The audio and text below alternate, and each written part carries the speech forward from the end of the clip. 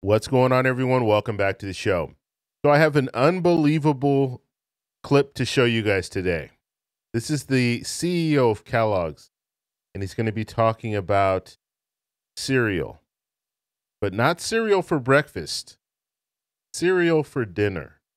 And he'll explain the reason why he's saying that cereal for dinner is something that maybe family should be looking at. So this is, I was speechless when I saw this. And we're going to talk about this. I really want you guys in the comments section below to let me know what you guys think about what he is saying and how out of touch he is when it comes to the reality of thinking about having cereal for dinner. So we're going to talk about this in this video. But first off, if you guys can do me a favor, please like the video, subscribe to the channel, hit that little bell notification, and then click all. By clicking all, you'll get notified anytime we post a video. We do daily videos here, so by clicking the bell notification and clicking all, you should be getting updated every day. And just a reminder, thank you for your support. I really appreciate it. And if you'd like to follow me on Twitter and Threads, you can at the TEC Show Live. Okay, so let's get right into this. There's a reason why I talk about the CPI score every month. And we look at the Consumer Price Index. That's what I'm talking about. We're looking at inflation. I like to look at food inflation. You guys know I do this. And the reason for that is because we're seeing inflation drop, but food prices are still remaining steady. They're not dropping the way that inflation's dropping. That's a huge problem. Now let's listen to the CEO of Kellogg's talk about this phenomenon, this situation that we're in when it comes to food inflation. Here we go. Joining us exclusively today is WK Kellogg Company Chairman and CEO Gary Pilnick, having just presented at CAGNY. Gary, it's great to have you. Big piece in the Journal today, just looking at the share of income going to food and sort of exploring the idea that it's hard to find areas in which food prices actually retrench and stay down. Talk about what you said today at CAGNY. Well, Carl, thanks for having me. I really appreciate it. When we think about our consumer under pressure, there's things that we could do, but most importantly, what this category could do. The cereal category has always been quite affordable, and it tends to be a great destination when consumers are under pressure. So some of the things that we're doing is first messaging. We got to reach the consumer where they are. So we're advertising about cereal for dinner. If you think about the cost of cereal for a family versus what they might otherwise do, that's going to be much more affordable. The other places that we like to go is we talk about making sure we have the right pack at the right price in the right place. So having a different size pack that'll have a different price point, that'll take some pressure off the consumer while they're shopping. So those are some of the things that we're doing. But in general, the cereal category is a place that a lot of folks might come to because the price of a bowl of cereal with milk and with fruit is less than $1. So you can imagine why a consumer under pressure might find that to be a good place to go. Right. I'm all for innovation and marketing, but the idea of having cereal for dinner, is there the potential for that to land the wrong way? We don't think so. In fact, it's landing really well right now, Carl. When we look at all of our data, of course, we would know that breakfast cereal is the #1 choice for in-home consumption. We understand that for breakfast. It turns out that over 25% of our consumption is outside the breakfast occasion. A lot of it's at dinner, and that occasion continues to grow, as well as the snacking occasion. But cereal for dinner is something that is probably more on trend now, and we would expect to continue as that consumer is under pressure. I have to admit, as a busy mom, I've had cereal for dinner. Okay, so there it is. The CEO of Kellogg's promoting having cereal for dinner. And the reason why he's promoting this is because food is too expensive. This is where we've come to. We've come to a situation where you go to the grocery store and food is so expensive, they're actually promoting eating cereal for dinner. Now, we all know when it comes to eating cereal, cereal is not the healthiest thing that you can be eating. And people might eat it for breakfast, but now the push is eat it for dinner too.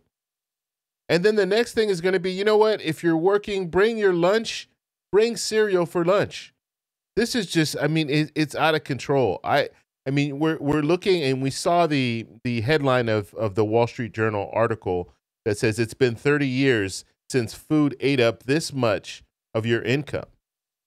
And so this is a huge problem. I've been talking about that. I've been sounding the alarm about food prices for over a year now. I've been looking at the data.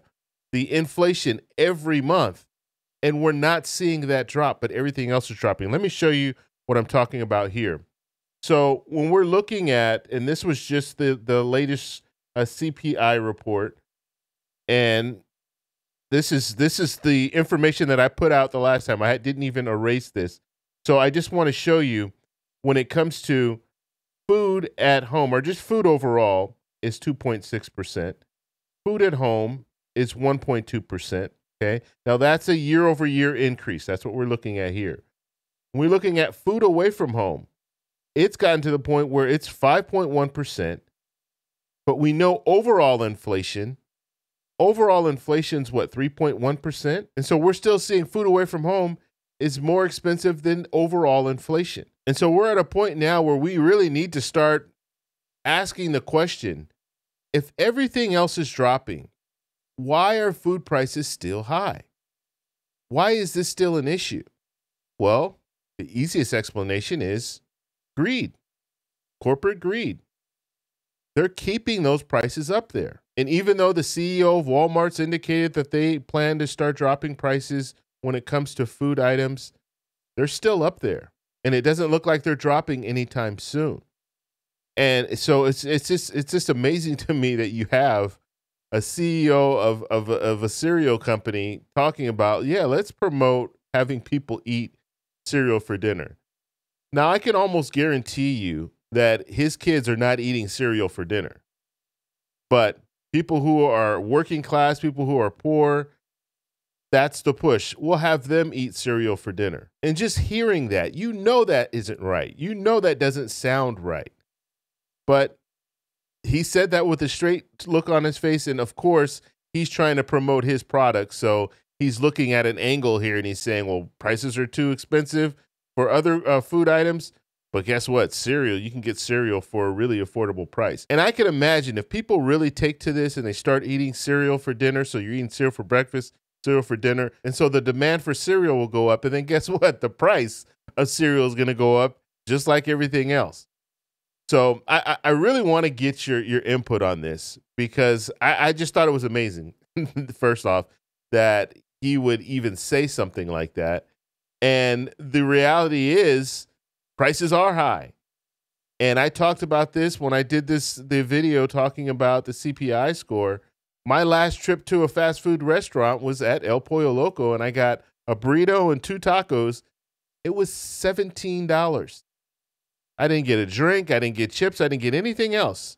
Just those 3 items, $17. It's amazing how expensive food is now.